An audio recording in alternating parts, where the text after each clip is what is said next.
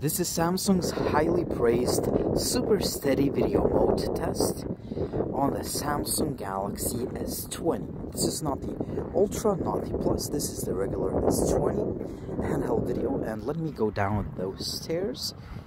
So, super steady. Let's see how steady it is. I'm just holding the device in two hands and I'm walking down the stairs. The first impressions are indeed that the video is pretty nice and stable. Again, let me come back.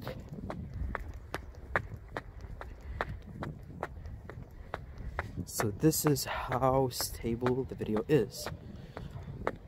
I think it's pretty stable, but I know that on some previous generation models like the Galaxy S10 or the S7 Plus, the super steady video produced like a steady video, but there was a huge lack of detail, sharpness, and there was quite a bit of noise. I didn't like the overall quality.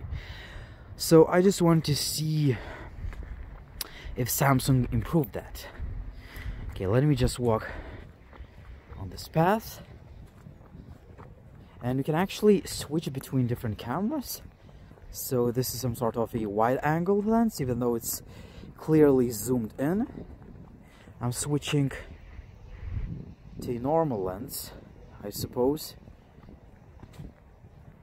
So this is stable video.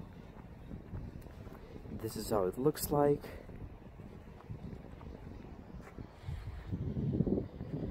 It's more like a zoom lens. Doesn't show in this video mode, which is a little bit strange.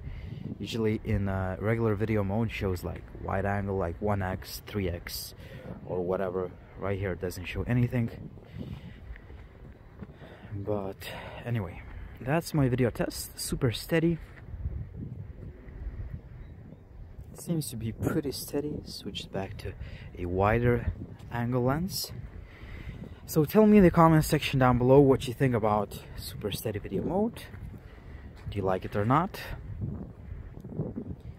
Thank you for watching, and I'm signing out.